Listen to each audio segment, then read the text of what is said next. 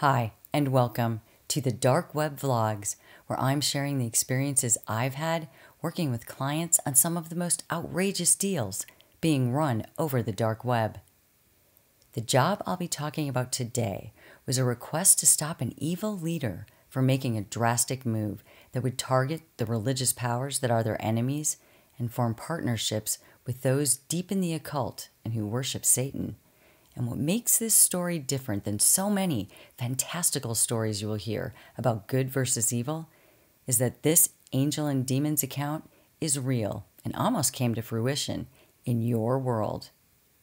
Knowing that time was running out, the good guys in this story are looking to me to help them stop an otherwise inevitable collapse and the defeat of life as we know it. They call me the Ghost. I'm ex-CIA and now a dark operative on the dark web. I've worked a lot of jobs, and today is my account of what happened when, working down to the last minute, we almost lost our futures, our lives, and our souls. Take a listen and enjoy.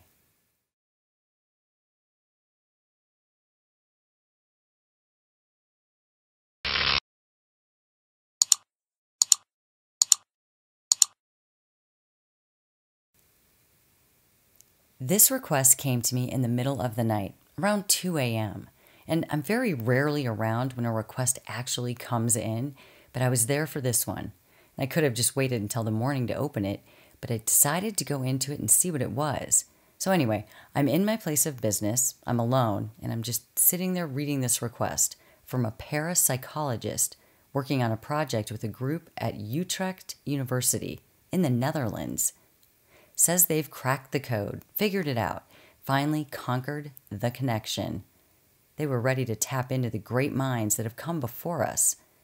But the information has been stolen by a group that got wind of what they were doing, and there was talk that they too wanted to connect. This group was led by someone that is connected to the Church of Satan. So this connection is them reaching out to the world of the afterlife. And then those that took the information also want to reach out, only they won't be looking for the intelligent or wise souls. They will be searching for the angel of darkness. Well, that said, of course, I want to meet this man and see what else he can tell me about all of this. And I bring Harley with me.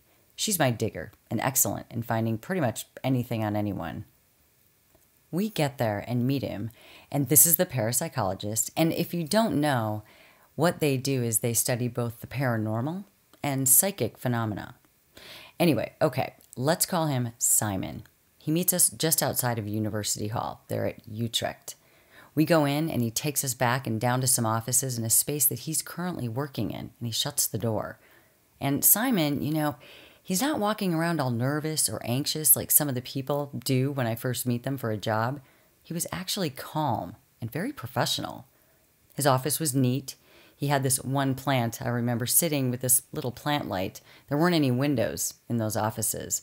And then he had a coat rack and books. He had lots of books. I swear he fit as many books as he could into that small space. He was taller and lean. He had white hair and really dark eyebrows and wore glasses. And he had a sweater with a jacket. I mean, this guy was the kind of person I could just tell that any other time I would have been just fine sitting there and picking his brain for hours. But he had a problem, and that's why I was there. So he tells me more about his work. Yes, he's connected to the other side. There were a few of them on this project, actually. Limited budget. He tells me that they had been working on this since the conference at the university in 2008, and it took them years. But they got it. Excited? Yes, but for controlled and purposeful reasons. He explains that this is a project set up to help societies all over the globe to improve and fix some of the messes that have resulted from our actions over the years. Regain the insight of when things were simpler, get new perspectives on the progress we've made, things like that. But what was stolen was serious. It was the entire set of schematics for this very secret gateway device. And then he also gave me a USB that had files and information around the project on it. Pieces of equipment to look for, things like that. And he also gives me a picture of the device, well, the outside of it. It was a silver box door. It kind of reminded me, actually, of one of those doors you'd see in a morgue where they keep the bodies. Didn't look like much, but according to Simon, all the magic happens behind that door. And then he goes on to tell me more about this group that took everything. The job was led by an ex-fourth-degree member of the Church of Satan. Having gone his own way, this member left the church. Not really on bad terms or anything, but he wanted to start his own group, a group that put the devil on a pedestal. Still embracing individualism and ego, they were a group that felt the devil would only free them to be more of what they wanted. To each his own. Either way, these are the people who carried out this robbery. Now, as Simon and his group were working on their own project, over time, things would, pop up on their radar. People wanting to snoop and find out what they're up to. Everyone on their team was known for their work and their knowledge. And it was becoming clear that they had something personal or private or bigger that they were working on. And most of it, it seemed, was easy enough to keep at bay. They even had a priest on their team, which actually helped because there would be a number of religious leaders against what they were doing. And this is how it goes with this stuff. You have the people working on it, and they're totally excited about it, but opening a door like this, just by default, would be hard to control. And the risks of letting in the wrong thing, they're always there. According to Simon, however, they had it under control. He tells me they are confident they can control this. But there's only one way to do that. This gateway has to be tended to by certain people every time the door is to be opened. So according to Simon, the people you need and the people who they have on their team include a priest, as I mentioned, and it's not just any priest. It has to be a priest who has been trained and has the permission to conduct exorcisms. He's there to basically conduct a full exorcism on the doorway the entire time it's open. And then you have the physicist. They're there to watch over and keep control over the energy, gravity, light and time, things like that. They can also monitor the flow of what's coming in and also control what they're willing to accept. His tweaks also help them connect with better precision to specific dates and times of certain people's passings. You have the professor. He was how they acquired the use of the university and that whole connection and support. And he would also be the one to document and record all findings and research in a way that could be useful later. And he would also be used to help introduce the whole thing to the world someday. You have the parapsychologist. Parapsychologists work to prove if the paranormal exists by trying to prove it doesn't, and that instead there's a scientific explanation. So in this case, he's there to help them determine if what's coming over is real in the first place. And then finally, they have the medium. And she's there to read the spirit, feel their intentions, and if they bring a specific message, things like that. So you can see that this is very complex and has a lot of pieces to it. It's not like you can just flip a switch and turn this thing on to welcome flying ghosts that come across. You need to be careful and make sure you know what's coming over. Let's say we have, in simple terms, the good and the bad spirits. So the good spirits come over much more peacefully, and they're cautious. Bad spirits, however, they can't get through fast enough. They're aggressive, they're in a hurry, and they're loud. Now, with our new and evil leader, and I'll call him Luther, well, Simon and friends know that Luther started focusing on what they were doing a few years after that last conference. He had a whole team dedicated to it for a while. They knew Luther had a house in Utrecht and a large apartment in Manchester, England. And then on top of that apartment there, where he and some of his people would stay when they were in town, he also owns a shop there. It's a rare bookstore. And since Simon's team, doesn't have a special group just to follow people around, that was really about it. Aside from his work on the dark side, they haven't really been able to figure out exactly what all he does. They did notice that shortly after the robbery, Luther's travels to England picked up a bit. That robbery was discovered on a Saturday morning when Simon's team was getting ready to meet. They found it all, the signs of the break-in. There were 2 hard drives missing. Entire file cabinets were gone. And included in all of that was the information about the gateway, everything they needed. and then burnt into the wall as if branded was the pentacle, inverted. And that was Luther's famous leave behind in all of his jobs and tricks. And now this man had it all. The only save here was that Luther didn't find the actual gateway setup. Simon said that was put together in a private lab secured by the physicist. Either way, with the information Luther now had, he too could build a gateway. He was no longer just a bother. From that point forward, he could and should only be considered extremely dangerous. This robbery happened earlier that summer, and they tried different things. For instance, they tried to report it to the police, but that process proved to be a dead end for everyone. That option ended during their first meeting at the police station. I mean, Simon's side couldn't explain what exactly they were doing in that lab, or why they were certain it was Luther. This could kill any support from the university, not to mention their donors and religious connections. Everyone would run as far away from all of this as they could and deny everything. And Luther, well, he had enough going on to cover himself, and with his doings and connections, he wasn't really the ideal person to investigate in the first place. And that was that on that idea. And since then, Luther made it seem like he took those things for money, saying he wanted to partner with the super team and all this other stuff. Confused and scared about where this all was going, they decided to call in some help they could trust, and under the radar. They were certain he was playing games with them, and knowing this could get very dangerous. And that's why they got a hold of me, to get to the bottom of it all. Now, they were certain that Luther always knows more than you think. And Simon tells me in a very serious tone that he cannot be underestimated. And I mean, for the super team, it took years to build what they had. But those years included all the trials and errors and extensive research and testing. Luther didn't need any of that because now he had the end result. He had the instructions, parts, tools to put this thing together. And we had to remember that because Luther had watched that team so closely for a while, no one could really be sure how much they knew already before the robbery even took place. Point being, even though the robbery happened more recently, it doesn't mean Luther couldn't build this thing fast. And so this is where they are, and they called on me. Harley and I are listening to this. We just exchange glances. It's a lot to take in, and it could be a lot to deal with. I mean, wow, here we are. I have this super team of researchers who want to change the world. And then I have the evil team of destroyers who want to take over everyone on their own planet.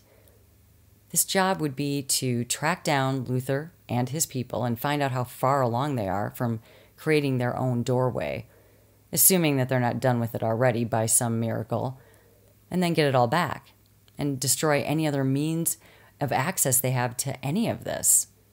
This job involves spirits traveling and communicating, the hunting down of evil, and any piece of reference to this device. It's mystical and scientific with heavy religious undertones. Of course I want in. I somehow, just can't walk away from something that, if not done and completed, could literally change our lives in one day. I accept the job, and we're off. Simon, Harley, and I, we talk for just a little while longer before we break for the day, and before my team gets in. We go over some of the sketches he has of the work they did along the way, dates of milestones, and a little more about the team. There's no real project lead, which I found interesting, but that's because each piece that, each member brings can become the most important thing at any given time. Each piece is crucial. He also shows me a picture of Luther, and we talk about a few things that he's been connected to in the past, showing me the nature of who this guy is. And I can assure you, he's dark. And really, that was it for day one. And when we hook up again, I have some of my team who I've briefed, and I've shared everything with them so that I've received so far, so they're up to speed. Simon had the rest of his team there also. So we meet, the priest, the physicist, the professor, and the medium. What a group. They're all put together, they're extremely focused, and aside from the slightly uncomfortable feeling that the medium gave us, the meeting went great. I mean, she was great too, but she just had a way of looking at you. And, with all the stuff that I've done and seen and that we've done together as a team, you just couldn't help but think that she saw a lot more about you than we could see. It was hard not to ask her about it, but we needed to stay just as focused as they were. And together they were an interesting group, and each person brought something unique to the table. With how delicate this whole thing was, I could see how they all needed to be there. And it was great to meet them, but we really needed to get going. We already knew that we're going to need to locate where Luther is now and who his top guys are in all of this. And we need to get to England to find out what, if anything, is going on there. And there's a rush, that floods through all of us as we take in what we're dealing with. We have major world advancement with powers and abilities, some still undiscovered, and a man and a group immersed in the dark arts and full of the desire to change who we are in a very evil way. We know that there's no turning back now until this thing is done. Okay, so Ryder and Jagger head to England. They will sniff out what they can and track down the guys we're aware of over there so far, and they'll start with that. Harley and I will start scoping out Luther, and we go where we know to start, the house that he bought and stays at when he's in town. Anyway, this house is just outside of downtown Utrecht. There are buildings on either side of it that are made up of row homes, so already it's a bit out of place. It's the only house there. And the other strange thing about it is that it's painted black, all black. And I can say that I have not ever seen a house quite like this before in person. It doesn't really look all that welcoming, I can tell you that. The bad thing for us, though, is that it is so close to these buildings on either side of it, because we'd like to be able to get to the windows or find some way to look inside to see what's going on, and it's not like we're just going to walk up to the front porch. So anyway, but right now we're just observing, and we plan on being there for quite a bit, as long as it takes. But what happens is about 45 minutes in, we see Luther and another guy walk outside of the house. And they stand there and they talk and they smoke a cigarette and things, and then he turns to go back inside. But then he stops and he turns back around and he looks down the street one way, then he looks the other way down by where we are, and then he looks up and he just starts smiling. I mean, he's got a pretty good grin on his face, like he's satisfied about something. Anyway, then he just chuckles, turns around, and goes back inside. So I don't know what that little meeting was about, but he seems very happy about something. What I know is that we're going to have to find out what's going on inside that house. So we'll have to come back that night when we have better cover to do that. On our way back to meet the super team, we cruise through town, to get a better idea of what that's all about. I mean, I've heard about Utrecht and the research that goes on there, but I had no idea what the place really was like overall. We're not really that far from Amsterdam, actually. Anyway, we cruise around and we find it to be, it's a quaint city with people biking everywhere. There's shops, cobbled squares, canals, and everybody looked happy. They looked good. And all I could think of was too bad they had no idea what was really going on right under their noses. Okay, when Harley and I returned to town that night, it's like midnight, and we come prepared for anything that we may have to do. I mean, knocking on the front door to get in or walking up to a window is pretty much out of the question here. From what we scoped out earlier, the front porch is where people come and go, so we want to avoid that. And we were hoping that we'd be able to see something from the back, but it turns out to be sort of a foyer entranceway area, and we can't really see anything. And then there's large bushes that fill up the space between the house and the buildings next to it. So we are going to have to go onto the roof and scale down. Something we knew was possible, even though we hoped it would be a little easier than that. But so be it. So we find out where the window is that we want to see from, and it's on the side, but over by the front where the main living area we think is. Harley breaks out her hook rope, and that's just what the name is. It's a rope with a hook on the end, and we're able to throw it up and catch it on the chimney. We are way back by the side of the house, away from where any people are at this point. And after we climb down it when we're leaving, we're just going to throw it back up there and leave it on the roof. It's way in the back, and we're hoping that no one sees it, and they shouldn't see it in this time that we're there. I take out my cable ring, and what that is it's a metal ring, and inside of it is a coil.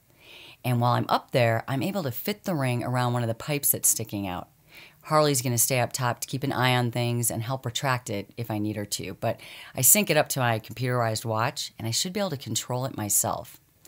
So I hook my foot into the ring at the end of that, and then with the push of a button, it lowers me down slowly down the side of the house. And when I get just to the side of that bigger window, I stop myself. And I lean over and I look inside, and I see Luther standing in front of the fireplace. And there's a half circle of people sitting on the floor in front of him. I can hear a little bit of what he's saying, and he's telling them that he will be leaving in the morning and will not be back until the job is done, and that while he's gone, they need to prepare. They need to remember the rituals he taught them and do them in the order he told them. And then he pulls a candle off the mantle, and it's black, which seems to be his theme. He lights it, and then he sets it on the floor, and then he rises to stand again, and with his hands in the air, he starts chanting in a language I'm not familiar with. But I do hear him repeat Lucifer over and over again. And when he starts doing that, everyone on the floor puts their hands to their knees, and they bow their heads. And this goes on for a few minutes. And then a girl walks in, and she's in a red cloak. The hood of the cloak is down, and I can see that she has long black hair and very bright red lipstick. The others on the floor, they look up now as this woman walks in, and she walks up to Luther and plants a giant kiss on him. And whatever all that means, everyone at that point jumps to their feet, and Luther cranks up the music. I mean, you could have fooled me if this didn't look like a celebration. I'm thinking, could they be farther along than anyone thought? I need to find out what Ryder and Jaeger have found. I get my coil to wind back up, and it lifts me slowly, and I climb my way back to the top, and Harley and I are quickly out of there. And it was good timing, because it turns out that while we were doing all of that, a message came in from Ryder, and she tells me that they're onto something big, and that we need to check it out. She thinks the big day for Luther could be happening there, in Manchester. So when we get back to where we're staying, and that's now like 2:30 or 3 in the morning, or something like that, I pull her up on a video call so we can all have more of a face-to-face. And Ryder tells us that they were able to locate one of the men that Simon said was working with Luther. He has an odd name, but I'm going to go ahead and call him Lurch. He's tall, dark hair, dark eyes. He was very easy to recognize, but he was extremely hard to follow. It was like it was his protocol to constantly act as if someone was following him, whether anyone actually was or not. And then it was as if he would suddenly just disappear. Jaeger staked him out, though, and it became clear why he seemed to disappear and why it was so hard for the super team to keep track of him. It appeared that Luther's clan had something going on down in the tunnels below the city. And here's how that all went. So Jaeger and Ryder follow Lurch to Luther's bookshop, which, he worked for Luther, so this was not unusual. But what they observed that evening is that before he left to go to the apartment they had there for the night, they witnessed Lurch pulling one of the bookshelves aside. It was actually a doorway going to somewhere they didn't know yet. He came back up with a large black book. Then he stuck it in a bag he had out front, and then he left. And as soon as he was gone, Jaeger and Ryder went in. Because while Luther was downstairs, they adjusted the shop door in such a way that it wouldn't actually fully lock. And it took almost no effort for them to get inside when he was gone. They went in behind that bookcase, and what they found seemed to be part of the tunnel system there, except that it was all sealed off. There were different rooms and things, but you could see that someone bricked off certain walls more recently than when these tunnels were built. It was obvious they closed this place off so that no one could get in. In one of the smaller rooms that looked like an office/museum, they also find cabinets covered up with black cloth. The main room was obviously where they did their rituals and ceremonies. There were jars of different things, candles, different symbols, including that large inverted pentacle, and it was carved into the floor. On the back wall of this room, there was a large velvet piece of red fabric that covered the entire wall. They looked behind it, and they found a metal door. The look of it reminded Ryder of a cremation chamber, but it reminded both of them of the pictures they had seen of Simon's device. So this was it. This was where they were going to do it. Well, they got out of there in a hurry to get the information back to us. Now, what they also did while Lurch was inside the bookstore was put a bug in his car. They could listen live, and it would record everything he said. So they checked into that to find out if there was, anything interesting or useful. And what they found, what we'll all listen to at that point, is that while driving, Lurch actually calls Luther. Now, we can only hear one side of the conversation, but the gist of it seemed as though they were set up to meet. That Lurch would be there to pick Luther up, so he's flying in, and that they would get set up. He also gets a confirmation that the welcoming event is set to take place in 1 week. And at that time, The world will be forever changed as they welcome in their praised new leader. So, we have a lot to figure out here. We have no reason to think that this would be anything but the event to welcome the devil into our world. So that conference call took a while. We get like 3 hours of sleep or something, and bright and early at 7 a.m. the next morning, Harley and I meet up with Simon and his group at their lab. And with what we had to say, the meeting starts out kind of crazy, although the medium stays pretty quiet the whole time we talk. The physicist, he's out of his mind. The priest is praying, and the professor is going over the different scenarios of what must be happening. And we get everyone to calm down so we can go over all of this. Harley and I need to get to Manchester, and we need to stake out the place and figure out when they come and go and find a good time to get in, take it all, and get out. And we have a week, so we should have plenty of time. Simon and the group do have some legitimate concerns, though. How are they testing this? What are their safeguards? If they're successful, what comes across? Can it be controlled? But they also know that there's a good chance that Luther will be sloppy and he'll make mistakes. But all it takes, is one good opportunity for evil to get its chance to come through, and then who knows? Everyone's nerves are running wild on this one. I do the best I can to make them feel more settled, with the fact that we're there. But then we waste no time in packing up everything we brought for this, and we head over to Manchester. So the travel takes a bit, and then, of course, we have to get settled. But remember, we do have Scarlett and Frankie back home, and they're helping us, too, in the background. They have a stakeout van ready for us. They have a car. They have our accommodations. So it's great. Once we're there, we can actually just settle in quickly and then get right to work. Jagger will start his watch on the bookstore with Harley, while Ryder and I prepare to go in. I want to go in and see this all for myself and get prepared for what's going on.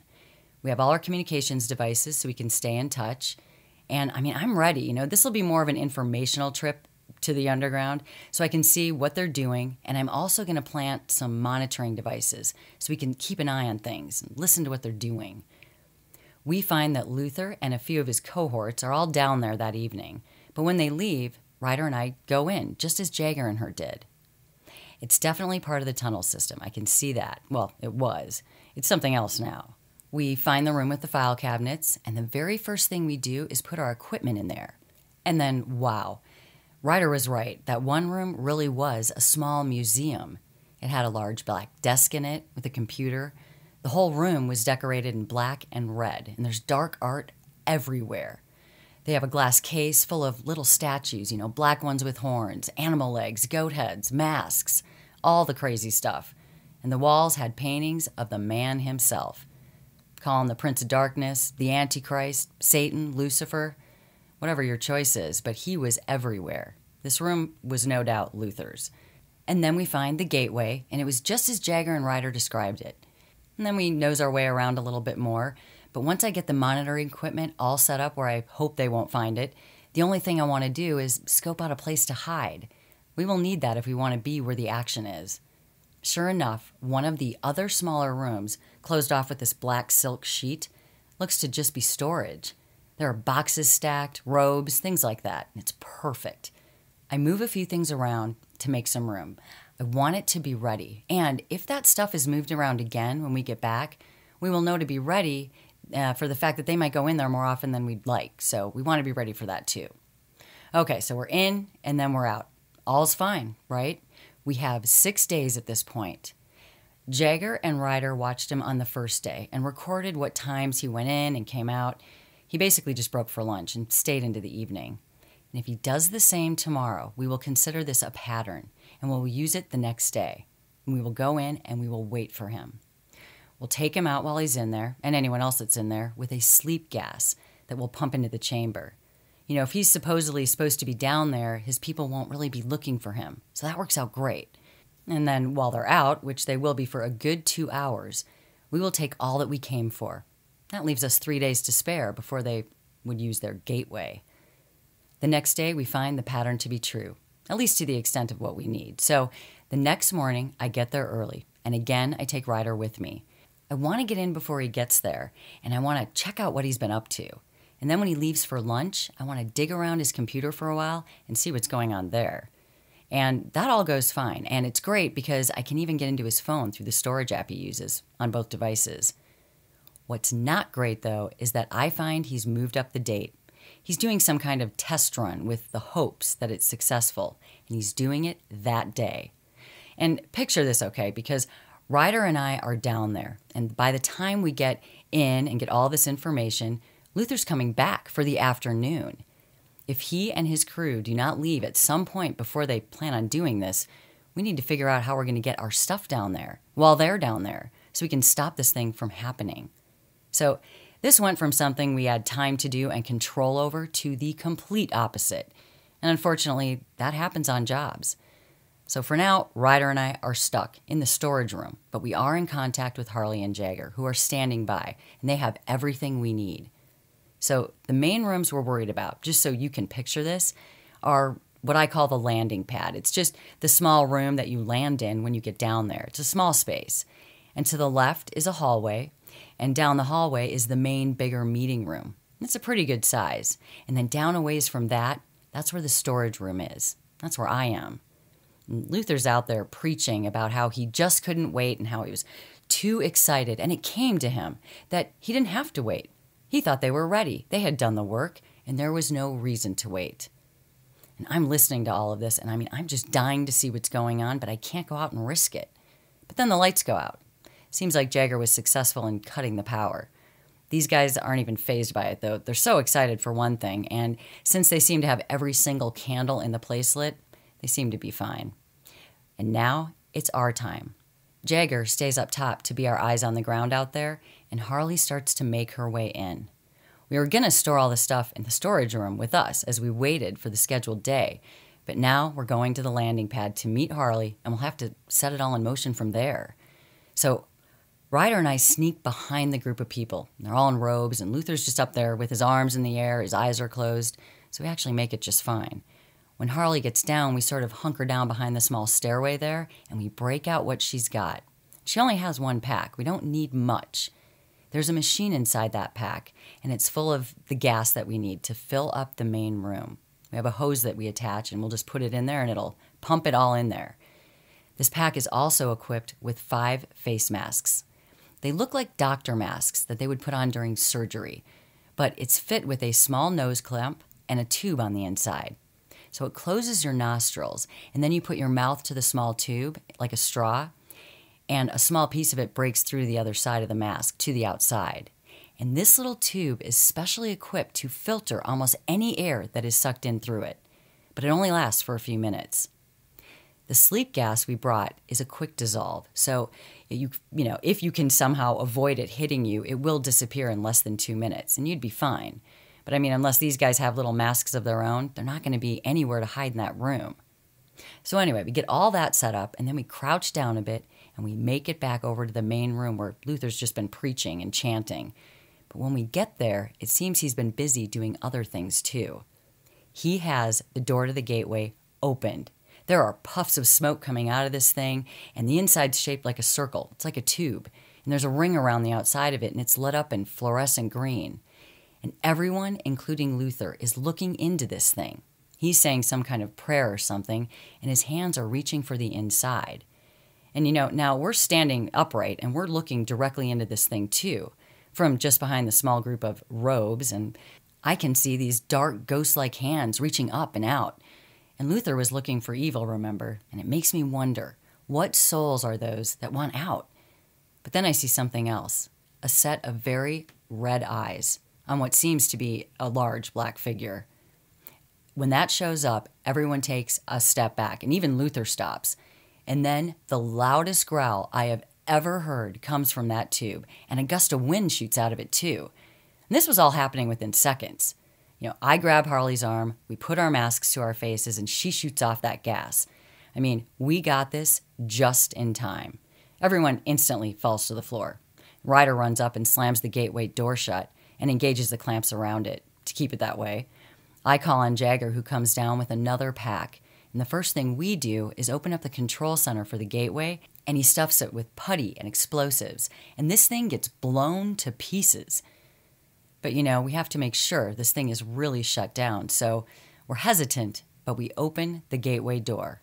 And the 4 of us, we're just staring at this thing. But when it's opened, there's nothing now. the connection was lost. It just looks like a cylinder now. But, we didn't build this thing, and we have to think that there's more to this than it looks like. The whole thing has to be destroyed, and Jagger takes care of that. And then we all start moving things out. We get the file cabinets. We find the 2 towers in the storage room and take those. We take all USBs and notebooks from Luther's desk. We wipe him clean basically of anything that looks like it would even have the tiniest chance of being gateway related. We all do one more final look over of the gateway, and it's destroyed. There's nothing left of it. The handle to the square door blew off and is sitting on the floor, so I do take that. That's for Simon and the crew. Then I take photos, and we're out of there. We just made it. And it would have been great to stick around and see the look on Luther's face when he woke up. He thought he had this thing beat. And a few seconds later, and he might have. But he didn't expect us. He was looking for the super team guys. And he thought he had shaken them. When we get back to the Netherlands, which we do as fast as possible, we find a very relieved group. Jagger kept them updated from above while we were in there, and then I called Simon when we left. But I'm sure they were just going nuts while having to wait. It was a good day, though, when we brought them back all of their stuff, and then some. And just flipping through some of Luther's notebooks that I brought back, the professor was saying that it looked like Luther had big plans, big hopes and dreams for when the big man came. But we were able to stop all of that. And so it was. Our job was done. We all sat around that last night, and we ate and told stories. I gave them that door handle. And the mood, was just much lighter than when we got there. And that was a good thing. They could go on with their work and their own studies and research. Things that when we said our goodbyes, I was positive I would hear about again from them. About what exactly, I didn't know yet. But I was pretty sure they'd need something in the future. And that was my job, caught in the middle between angels and demons, in a world where we can only hope that the work we do and the advancements we make as people make a difference in the right direction, in the right way. And it's amazing when you really think about it, how fast it all could change. I hope you enjoyed this vlog, and I hope you check back for more and subscribe so you know when I'm posting next. Believe me, I have a lot of stories to tell. And thank you for listening. And until next time, and I will talk to you all soon.